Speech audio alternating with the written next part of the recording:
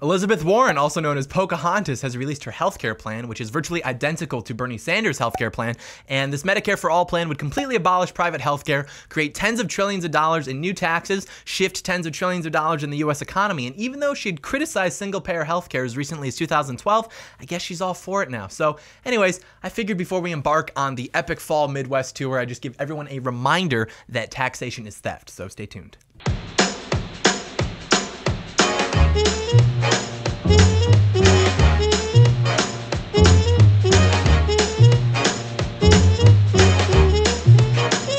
John Doyle in. Heck off, Commie. Hello there, ladies and gentlemen. Welcome to Heck Off, Commie. It's happening, the epic fall Midwest tour. And if you're watching this pre-recorded message, it's probably happening as we speak. I'm probably on the road, so if you're in Wisconsin or Ohio, be sure to come out. More information in the description. Also, you might ask, how is this possible? Well, we've got support from guys like Caleb, guys like Kyle, guys like Brandon. These are all guys who have gone to work, invested their time and resources into providing value because they recognize human nature. They recognize the human response to incentives. And then they decided to support the channel, which is very epic. Obviously, a very high IQ decision. And, you know, if it weren't for men like that, there would be no epic fall Midwest tour, and that would be sad. But anyways, I feel like screeching about taxes today, so that's what we're going to do, because if a socialist gets into office in 2020, our taxes are going to go up, and not only are they going to go up, they're going to go up in order to fund the healthcare of people that are not you. So hope you're excited for this opportunity you have to be generous. And actually, that's the first thing I want to talk about. Elizabeth Warren added a calculator to her website that says calculator for billionaires. It starts off by saying, some people are confused about how much they would pay under Elizabeth Warren's ultra millionaire tax. Don't worry, now we have a calculator for that. And so the first question is just, are you a billionaire? And if you answer no to this question, it redirects you to a list of wealthy people, and then it gives you the option to click on them and find out how much they would be paying. And this list includes the, DeVos family, Jeff Bezos, Bill Gates, Jim Walton, people like that. And so you can find out how much they would pay in a wealth tax under her plan. But if you answer that you're a billionaire, it'll ask you what your net worth is. So I'll just say like $5 billion. And then this is where it gets very unsettling. You say your net worth is $5 billion, and the very next screen says, wow, you've got a lot of money. Your wealth puts you in the top whatever percent of Americans. Now, you have the opportunity to invest some of it back into our society so everyone has a chance to succeed.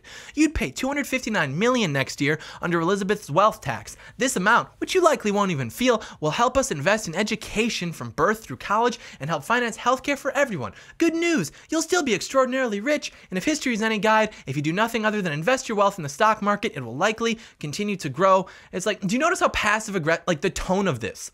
Like, wow, look at you. You've got a lot of money. That's so special, isn't it? Good for you. That's the mentality of people that work in government. They don't create wealth. They don't employ people. They don't have to worry about overhead. They basically do nothing, and then they vote to give themselves a raise, which comes out of your paycheck. So it's like, wow, you've got a lot of money. Like, yeah, I know I do, because I work 70 hours a week, dummy. Jeff Bezos can ship me a couch in less than 24 hours. We're supposed to just pat him on the head like, wow, look at you go. You got a lot of money. Look at this. Why are you surprised? Why are you excited about his wealth? I mean, obviously, like, you're excited about it because you're going to take it, but there's no reason to be in awe that the wealthiest people in our country have lots of money. Look at how they've spent their lives. Look at the innovation. That wealth was earned. And the next part really is my favorite. She says, now you have the opportunity to invest some of it back into society so everyone has a chance to succeed. First of all, it's not an opportunity. It's mandatory. That would be like sticking a gun in someone's face and saying like, now you have the opportunity to pay for my new phone. Also, if you're born into the United States of America, you automatically have a chance to succeed. And we can see how she's defining success in the next part, because she says that you'll be paying, in this case, $259 million, which you likely won't even feel, and that's gonna go towards education and healthcare for everyone. By the way, why does she get to tell me that $259 million in this case, is a fair amount? Like, why does she get to tell me how much of my money it's okay to take? Why does she get to tell me how much of my money I don't actually need? I can probably afford to spare $259 million. Like, if I want to spend $259 million on 52 million $5 Phillips, that is my God-given right as an American. Also, it is literally impossible in this country to get rich without investing your money into society, because what's the composition of society? It's composed of individuals. How do you get rich?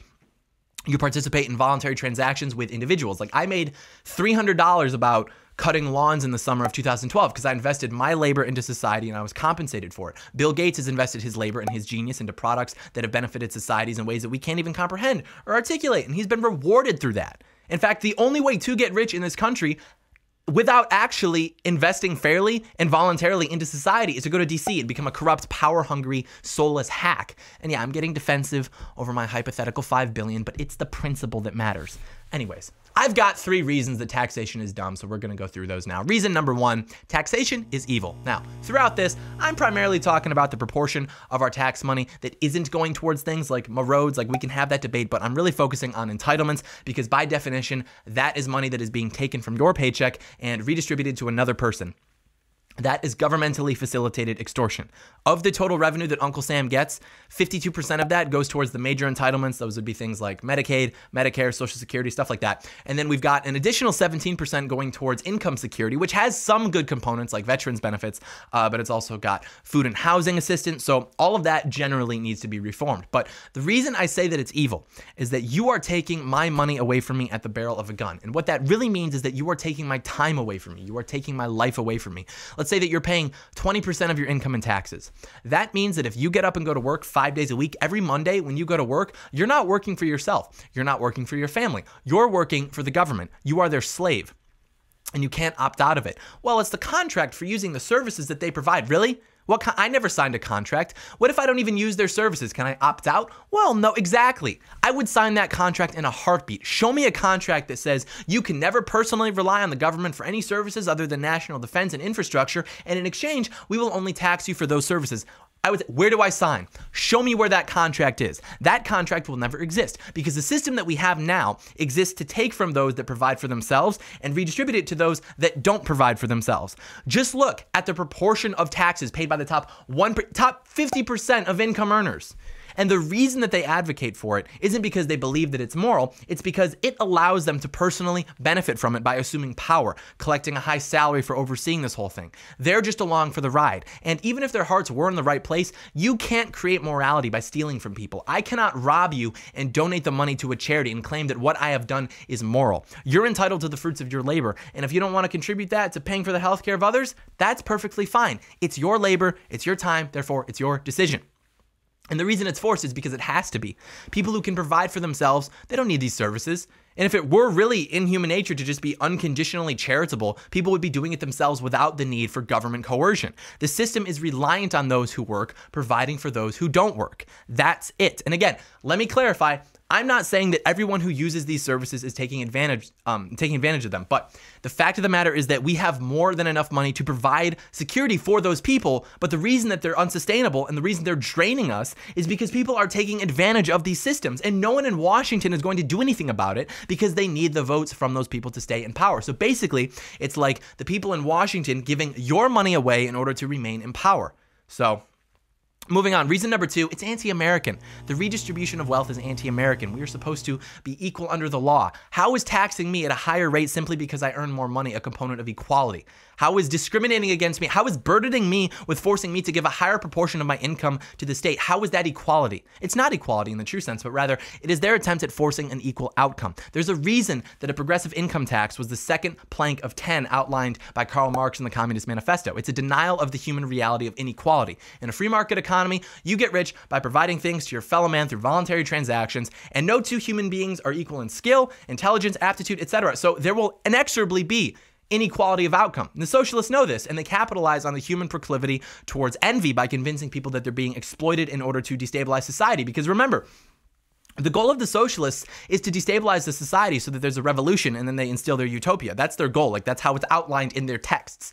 They don't believe that Bill Gates is rich because he provided things to the society that it wanted. They believe that he's rich because he exploited people, and therefore his wealth isn't really his, and therefore he is not entitled to it. It should be redistributed to the less wealthy through a progressive income tax that finances a vast social program network. Never mind that this is less efficient and that it's more efficient to let people keep their money and invest into their businesses, into their communities, and then we all grow wealthier together by pursuing our own interests. They don't want to do that because if you do that, if you decentralize the power like that, it makes it very difficult to control people. The American way is supposed to be self-reliant, independent, best man for the job. If you want something, you go out and get it. It's not supposed to be doing that and then being punished by having your money siphoned to support those that chose not to take that route.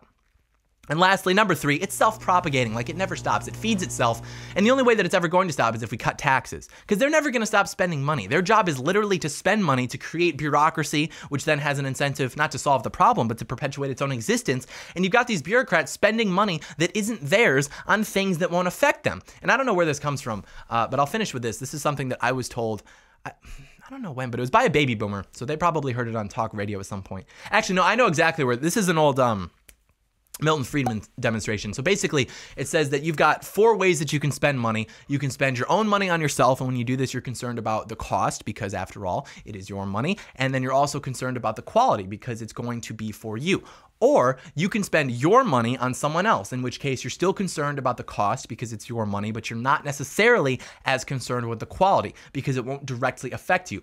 Or you can spend someone else's money on yourself, in which case you're not terribly concerned with the cost because it's not your money, but you are concerned with the quality because it does directly affect you. And lastly, you have the way the government spends money, which is spending someone else's money on someone else, in which case you're not concerned with the cost nor the quality because it's not your money and it's not going to affect you, so who cares? And you wonder why the government sucks at everything it does, because the system is set up so that it doesn't have to not suck, basically. Hey guys, if you like this video, give it a big thumbs up, give it a big comment with your thoughts, and give it a big subscribe to the channel, because that would make me really happy. And if I'm not happy, I'm not gonna wanna make videos, because I'll be sad. No one wants to make videos when they're sad. They just wanna... What do people do when they're sad? More on this later. We will come back with an answer. But thank you so much for watching, and may God bless America.